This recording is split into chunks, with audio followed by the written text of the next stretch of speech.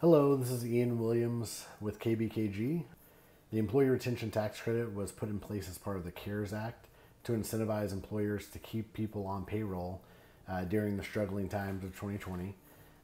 It's been extended now through the end of 2021, and most importantly, it's available for companies who claimed PPP during 2020 or 2021 as well. So it is a pretty lucrative credit, and there's a few considerations you need to think about when determining whether or not you qualify for this credit, because not everyone qualifies, but a lot of companies do.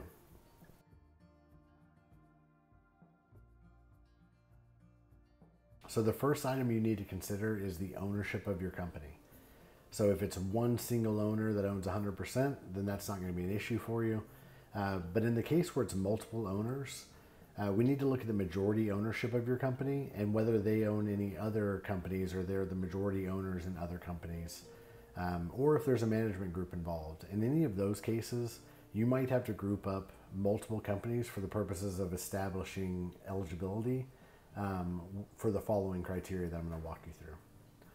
So the first item is going to be the headcount of your company as of 2019.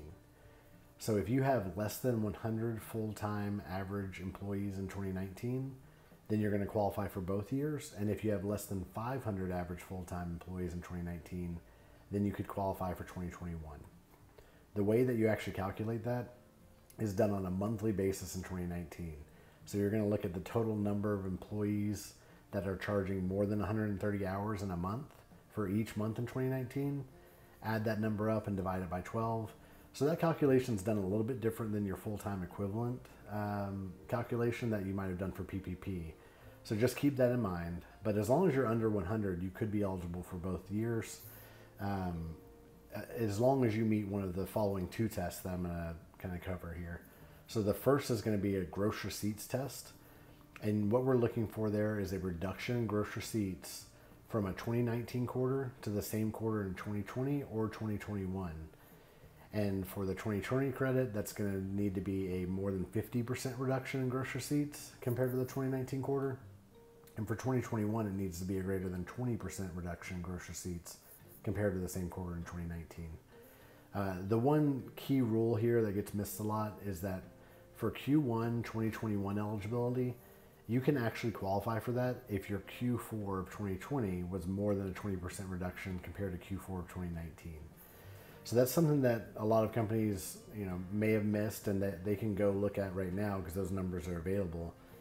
Even if you didn't have that 20% reduction in 2021 Q1, if you had it in Q4, then you can still qualify there. So definitely something to look into because that Q1 and all of the quarters in 2021 are really lucrative credits.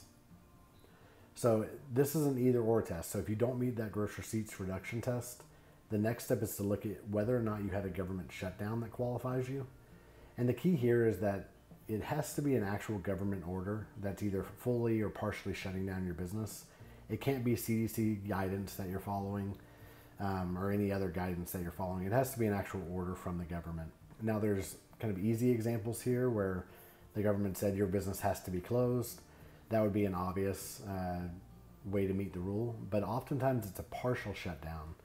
So a government order might have limited occupancy in your business, or they might have limited the number of shifts that you can run. They might have required cleaning between shifts. They might require your employees on premises to be separated by 6 feet or more, and that might limit the amount of volume that you can get out as a result. So any of those examples could potentially meet the rules for that partial shutdown. And if they do, that can pull in all of your payroll during that shutdown period. So that's something definitely to consider. If you do meet that gross receipts test that I just covered, that qualifies you for an entire quarter and oftentimes multiple quarters. So that one can obviously be easier to meet and more encompassing from a timeline perspective as well. So definitely a few things to consider. If you do have any questions on your eligibility, I would encourage you to go to our website, kbkg.com. We've got a number of resources there as well as webinars that you can follow. But look forward to helping everyone claim these credits if you meet these eligibility requirements. Thanks. Bye.